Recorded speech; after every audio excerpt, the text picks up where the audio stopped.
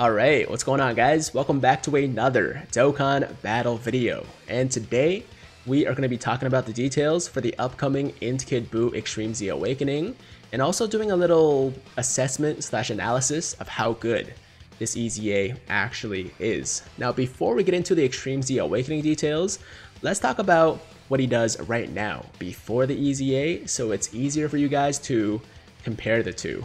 Okay, so starting with his old leader skill, or I guess his current leader skill, it's Extreme Int types Q+1, or sorry, Q+3, HP attack and defense plus 120%, or Super Int types Q+1, HP attack and defense plus 50%. Super attack causes immense damage and recovers 12% HP, and his passive is attack plus 100% plus attack plus 70%, when HP is 30% or above. Links, Majin, Brutal Beatdown, More Than Meets the Eye, Big Bad Bosses, Infinite Regeneration, The Wall Standing Tall, and Fierce Battle. And categories are Resurrected Warriors, Majin Buu Saga, Transformation Boost, Artificial Life Forms, and Majin Power. As far as his stats go, before the EZA at Rainbow status, he has 15,800 attack, 16,875 HP, and 9,688 defense. So overall, I would say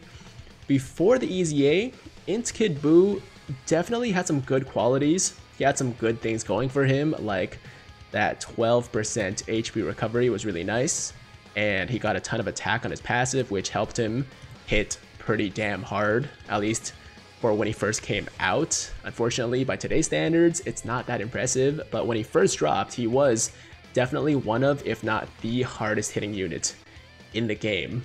So yeah, some good things, but he also had some pretty big problems, some glaring issues that just made people straight up not want to run him ever, especially over the EZA Fizz Kid Buu, right?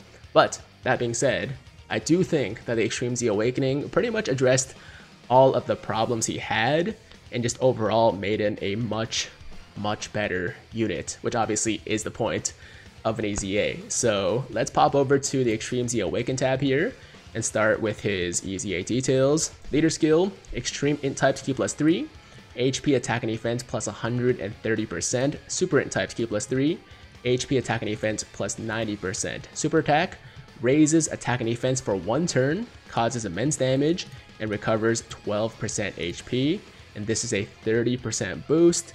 And of course this part stays exactly the same, but this part is brand new. And his passive is attack plus 100% plus an additional attack and defense plus 70% when HP is 30% or more.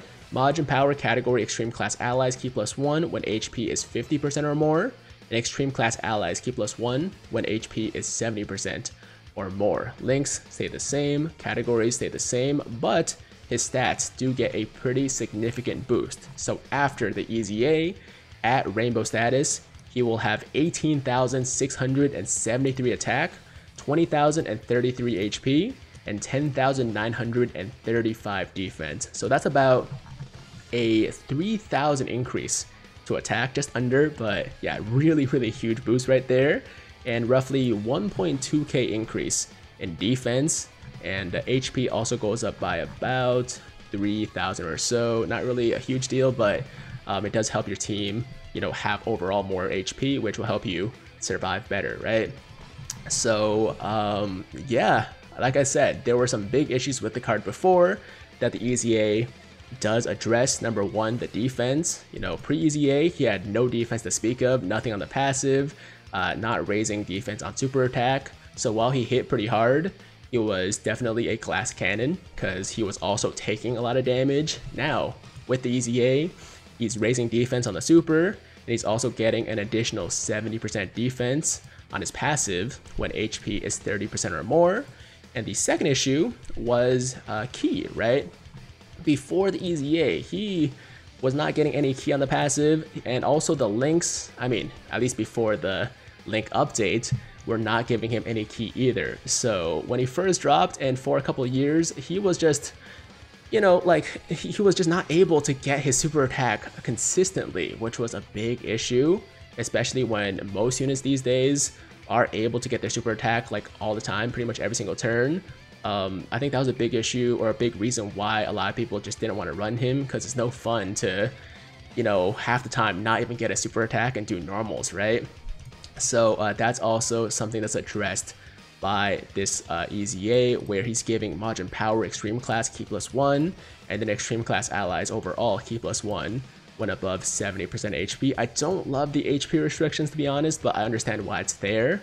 And if you think about it, if you're running a full Buu team or a mostly Buu team, for anybody that's run a team like that, you'll understand that this team usually is at full HP or very close to, because most of the units in it are able to heal you, right? Like Buu tanks, Kid Buu, Super Buu, so on and so forth. All these units are recovering on super attack or passive. So the last time I used a full Buu team, I don't think I fell below 80% HP for the entire fight, and this was on the newest Infinite Dragon Ball History event, right? So even though there is an HP restriction, even though it's kind of annoying, like I said, you're going to be getting this passive pretty often with a mostly or full Buu team, so I wouldn't be too concerned about that. And he's giving this to himself, but also to the rest of the rotation. So let's say you're running a, you know, Majin Power team or a full Buu team where not everybody has level 10 Majin links, you're not getting that Key +2 for everybody.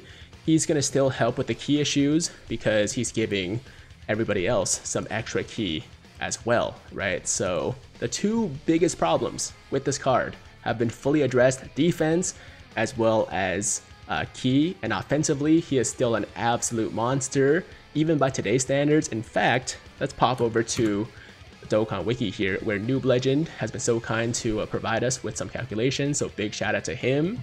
And as you can see, INT Kid Buu's attack per turn post Extreme Z Awakening with no supports is 6.6, almost 6.7 million, and with a 50% support, it goes up to 7.9, almost 8 million attack per turn. And for defense, under a 170% lead, before super attack 122,689, after super attack 161,704. So yeah, he's really good, guys. Offensively, he's gonna be in the top 10, I believe. I'm like 99% sure he's in the top 10 of hardest hitting TURs in the game, maybe like somewhere around top 5 actually.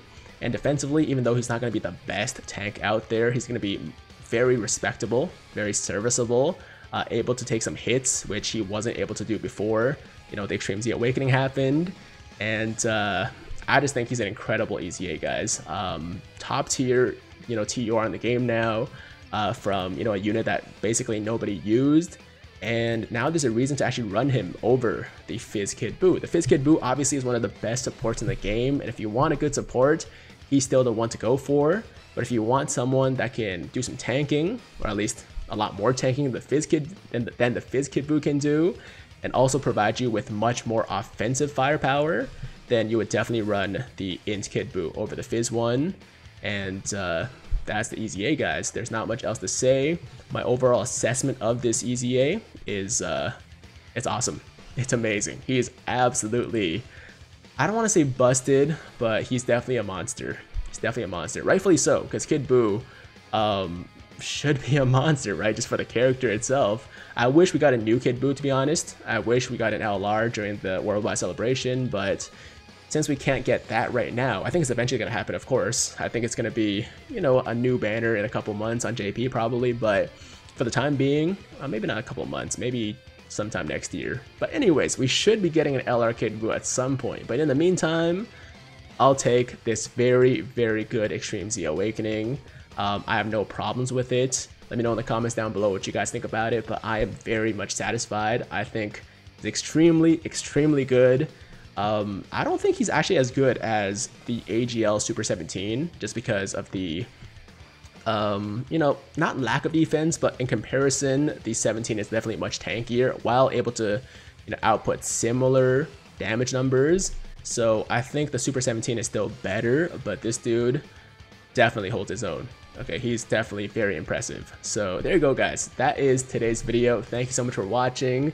Look forward to the INT Kid Buu Extreme Z Awakening dropping on JP very soon, and then, you know, we'll see when it comes to global. I have no idea now because the EZAs are all over the place. We're still missing the Saiyan girls, killing Caulifla, and also Super 17, Super Saiyan 3 Broly.